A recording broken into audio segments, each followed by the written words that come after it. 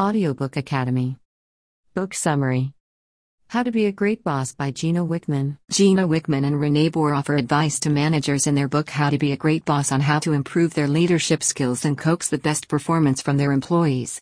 Gino Wickman is one of the co-founders of EOS Worldwide, while Renee Bohr has more than 40 years of experience in the restaurant sector leading teams. Both men have been instrumental in the development of EOS. Together, they teach you how to be an excellent manager and give you skills that you can actually use to make your organization better. This book is a part of a bigger series about the entrepreneurial operating system, also known as EOS. EOS is a complete toolkit designed to assist company leadership teams in becoming more effective, gaining traction, and expanding their businesses. EOS is comprised of a number of essential parts, the most important of which are the vision, people, data, issues, process, and traction. Check out the book Traction, Get a Grip on Your Business if you want to gain a better understanding of EOS. Chapter 1, Being a Great Boss. According to surveys conducted by Gallup since the year 2000, just 31% of full-time employees in the United States are involved in their jobs, while 17.5% of American workers are actively disengaged, and 51% of workers are not engaged. The first group most likely has a wonderful supervisor since its members consistently arrive early, are productive, stay late, find solutions to problems, and feel energized. The latter two categories, on the other hand, have supervisors that are either incompetent or who don't give a damn about their staff. If you fall into the second category of managers, it is unlikely that you will accomplish what you set out to do. On the other hand, you are required to join the first category. Because your employees are important to you and are the source of your competitive edge, you need to make the decision to be an excellent manager. Do you think you have what it takes to succeed in Chapter 2? You should begin by determining, through the use of the GWC tool, whether you are up to the task of becoming a great boss, which is a difficult endeavor. GWC is an abbreviation that stands for the three questions that you need to ask yourself. Do you get it? Do you want it? Do you have the capacity to do it? Get it, you not only have the inherent aptitude, but you also have a profound understanding of the supervisory role.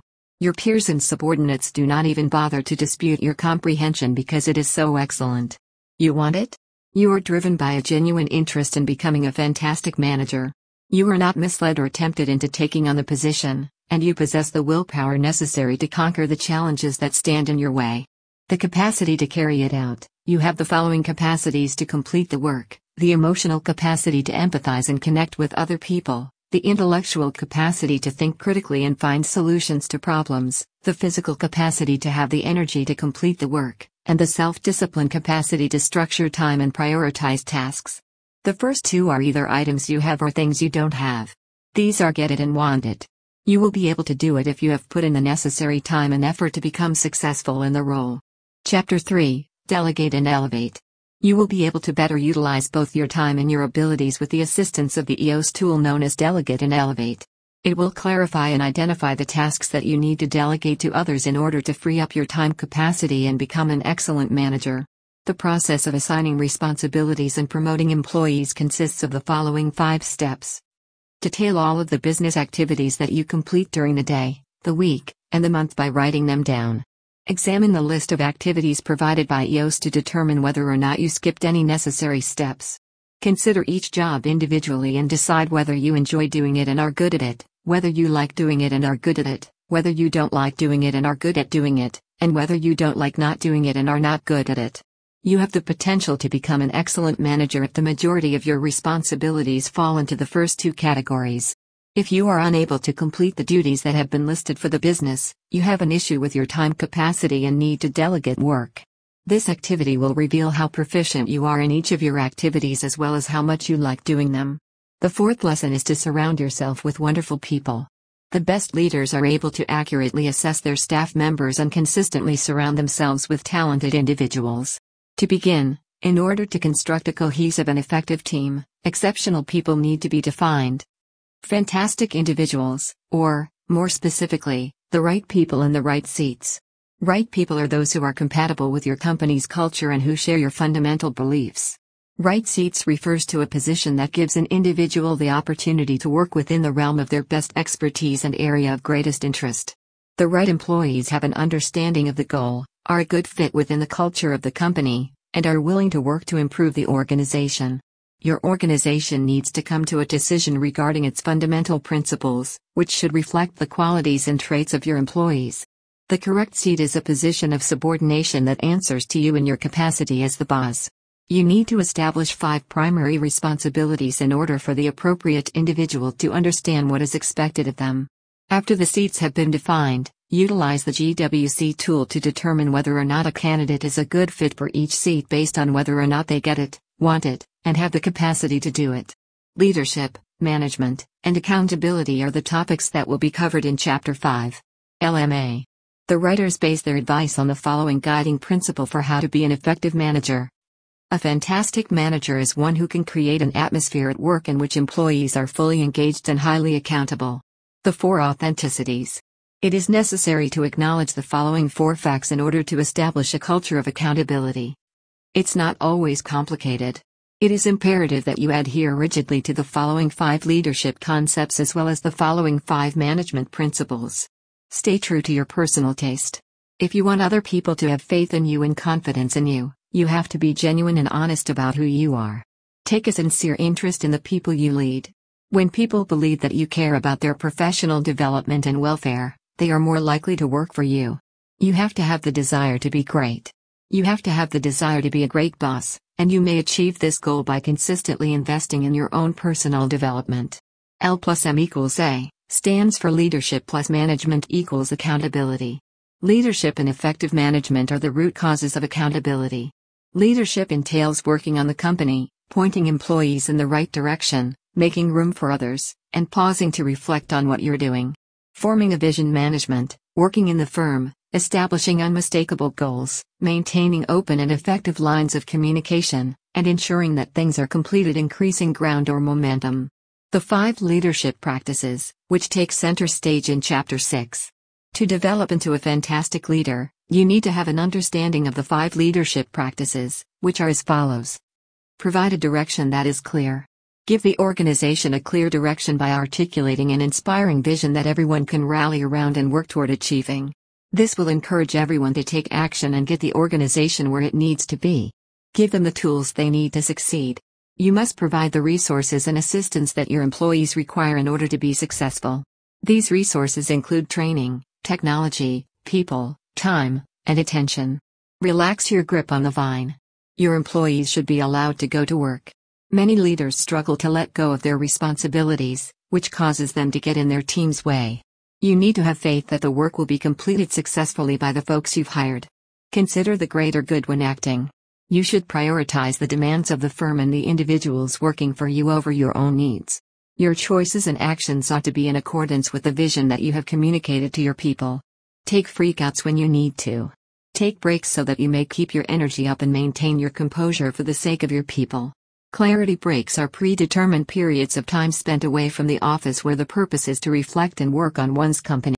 Read the book summary of John Maxwell's The 5 Levels of Leadership for additional information on the topic of leadership. The 5 management practices are discussed in Chapter 7. To develop into a fantastic manager, you need to have an understanding of the 5 management practices, which are as follows. Be sure to maintain realistic expectations. Your subordinates' 5 major positional tasks and responsibilities, the basic values of the organization, their rocks, or significant quarterly priorities, and their key performance indicators should all be clearly communicated to them, as should your expectations for these areas. Communicate well. Communicate with your subordinates and avoid making assumptions by sharing both good and negative feelings, asking questions rather than making comments, restating what you heard to your direct report, and reiterating what you heard to other subordinates. Ask one of your subordinates to repeat what they have heard back to you. Keep a meeting pulse TM going at all times. Maintain weekly meetings with your staff, each one lasting between 60 and 90 minutes in length. These gatherings should occur at the same time and day each week, adhere to a consistent agenda, and begin and end at the scheduled times. You need to go over the priorities, do an analysis of the measurables, and fix the problems. Hold conversations every 3 months. Face-to-face meetings with each individual member of your team should be held in order to discuss the team's priorities, roles, and fundamental values.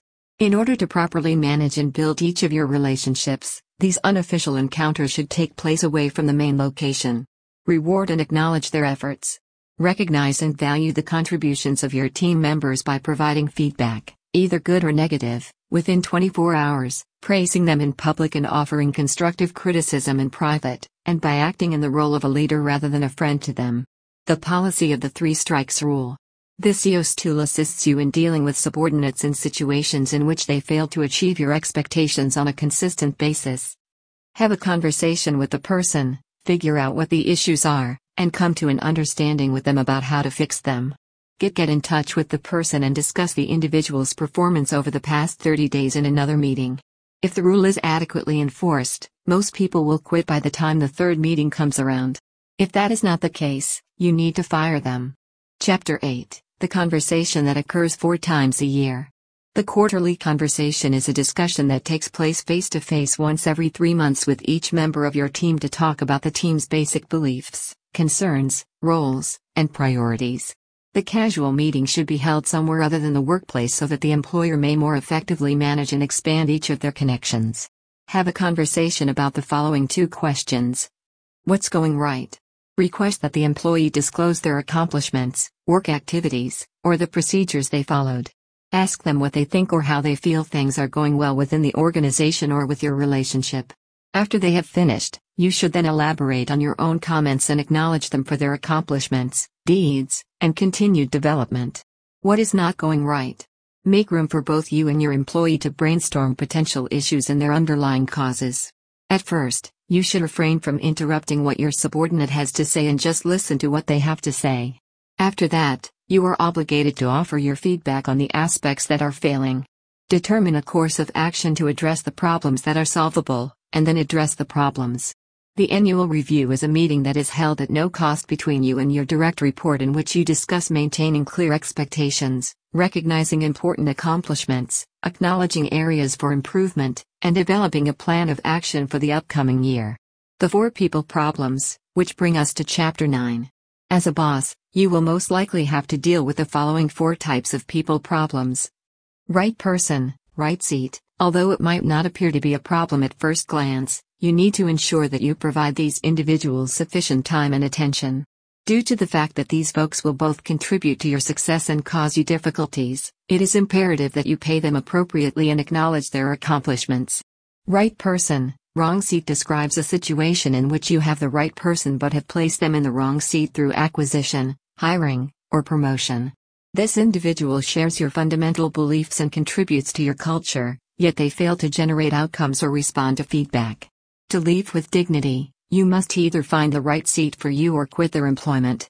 Wrong person, right seat. It appears that you have the wrong person working for your company, and they are wrongly producing outcomes while also undermining you, your fundamental values, and your team. This kind of dismissal may be harsh, but it will have an effect on your company's culture, and your staff will be grateful to you for it. Wrong person, wrong seat. This problem is the most obvious and should be noticeable within the first quarter of them joining your team. It is important to pay attention to this issue. If you choose to disregard getting rid of them, you will have to cope with the dire consequences, and people may lose respect for you as a result. The final word on people, which is Chapter 10. Excellent managers are able to coax the best performance out of their employees. They consistently hold their employees to greater standards of accountability and raise the bar for what is expected of them, all with the goal of turning consistent achievement into a habit.